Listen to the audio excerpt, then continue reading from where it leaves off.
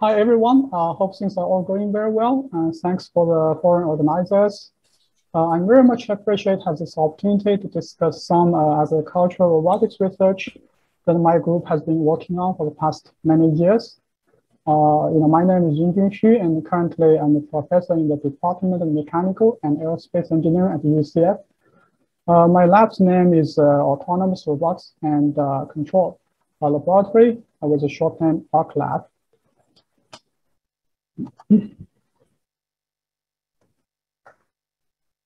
First, I would like to give a little introduction of myself and what I'm doing here at the UCF.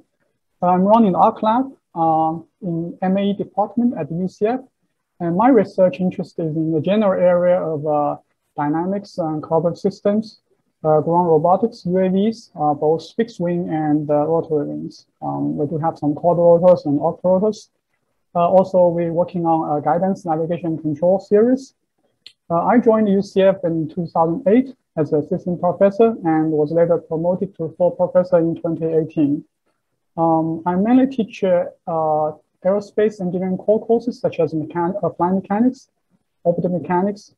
I also have been teaching, course in dynamics, honor, feedback control once for undergraduate students. The graduate courses have taught including, guidance, navigation, control, advanced flight mechanics for several times, and a few times of advanced astrodynamics and systems, and control for once. For many years, I was heavily involved in senior design courses, not recent couple of years though. And I'm currently a social fellow for AIA and a member SME. I think the biggest achievement I feel, is to support and supervise students graduate. Up to 2020, I have about 10 or 11 PhD students and 20 master students graduate from my lab. My research group has been working on different research topics, but in today's talk, I'm only going to focus on three agricultural robotic related research, over which I'm the PI. The first project started in 2013, funded by USDA NIFA through the NSF National Robotic Initiative Program. This project mainly investigates how UAVs and ground robots can work together and conduct field scouting and early disease stress detection for tree crops.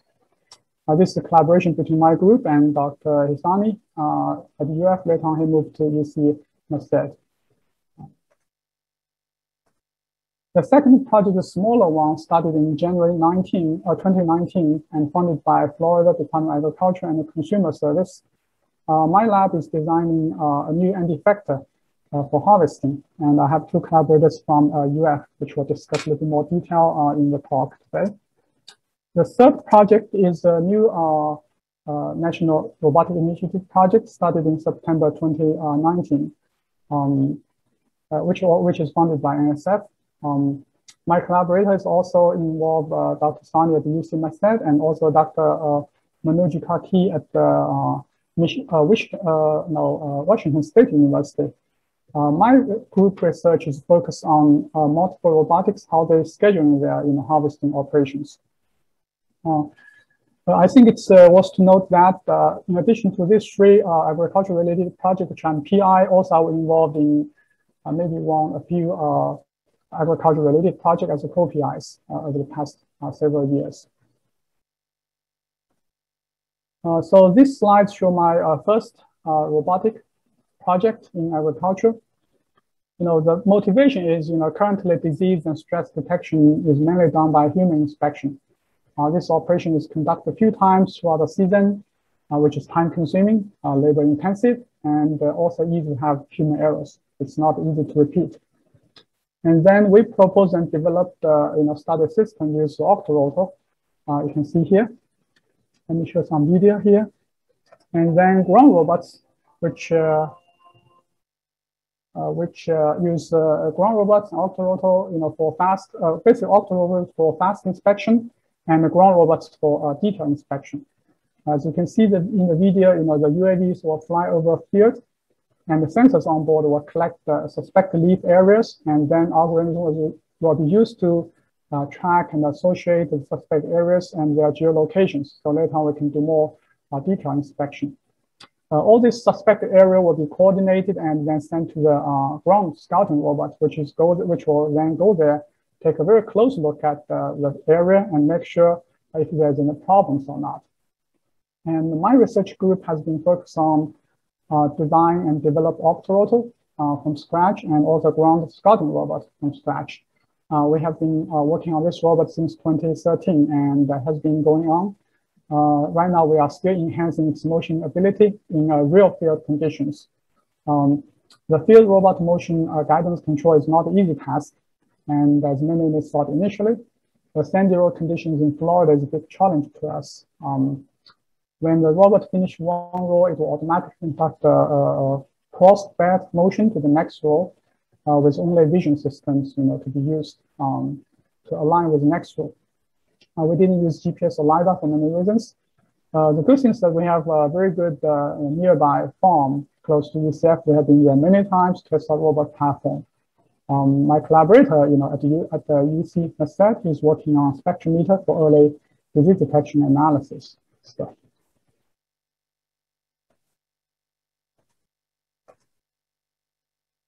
My second project I'm going to talk today is the end effector design.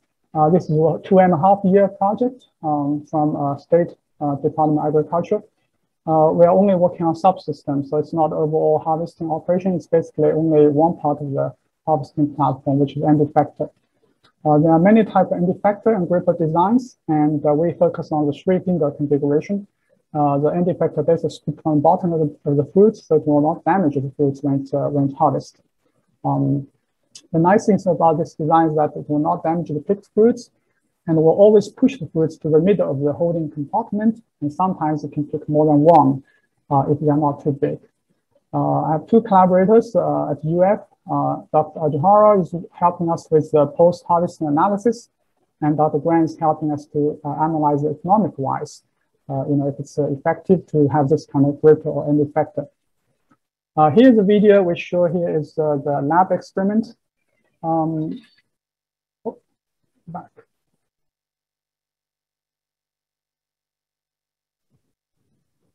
The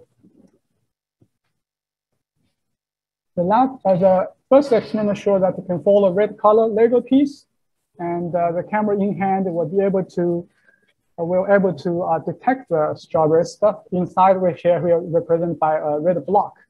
And the field experiment on the right shows a video of the gripper that following certain paths and then find the strawberry, which is a mature one. Once it is found, the finger will come down and scoop from bottom. And you can see from the video, it finds one and then drop to some box somewhere. So this XY table will move the gripper to the location and then drop properly. This is a subsystem design, and we still have some issues here we're working on for the past year and continue now. The last project is our second national robotics project funded by NSF.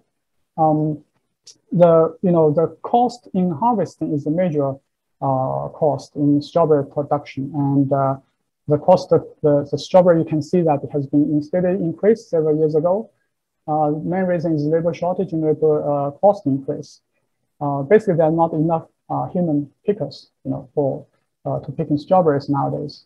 I have 2 collaborators. The collaborator of the UCF ArcLab is working on a new arm design, which we don't show in the picture. And another collaborator is working on the image processing algorithm to detect leaf, stem, and fruits, which are not shown in this slide as well. My research is working on the motion control and scheduling issue of the multiple robots. You can see the up right corner. We have several robots working together, and we try to design new algorithms to schedule them.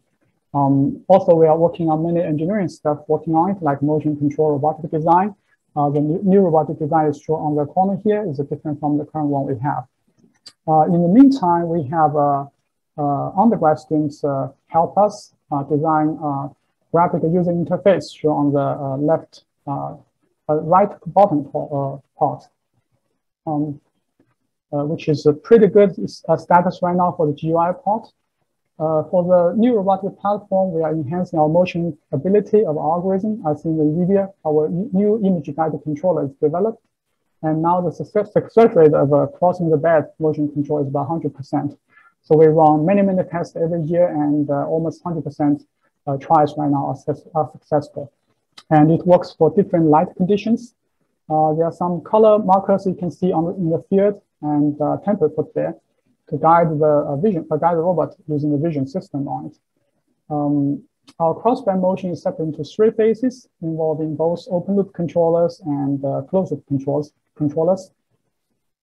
And one thing we didn't show on the slides is we are focusing on new scheduling algorithm so that the overall harvest time will be minimized.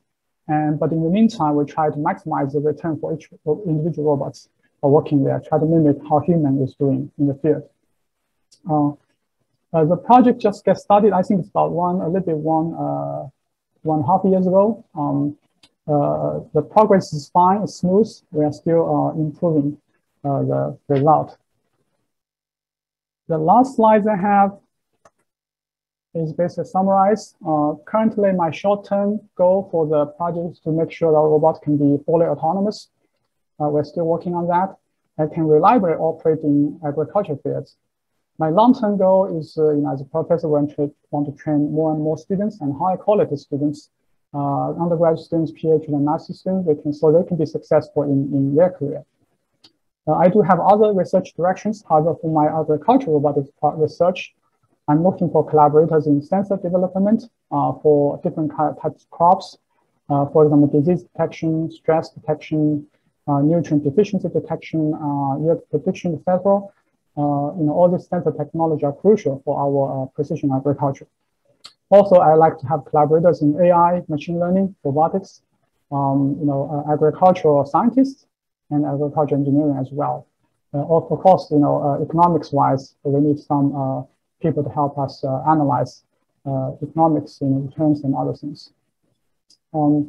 So now I'd like to thank my sponsors for the research, including NSF, USD, and NIFA, and Florida Department of Agricultural Commercial Service, DAC. Finally, without collaborators and students, we cannot make progress in this project. We have many graduates working in this project. I didn't list their name here. And also we have many, many undergraduate students. Senior design team helped. Maybe 6 or 7 teams have been helped over the years.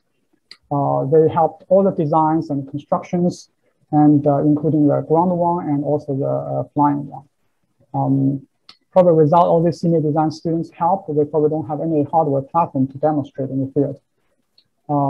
There are basically many of them. I didn't list their name. I'd like to thank all of them in this talk. Lastly, I think we are very fortunate to have a patch farm, which is a youth farm very close to us. They always provide us access to the farm to test our platform for many years. Finally, I'd like to thank all the support from department, college, and university. And I think that's all for my talk today. Thank you.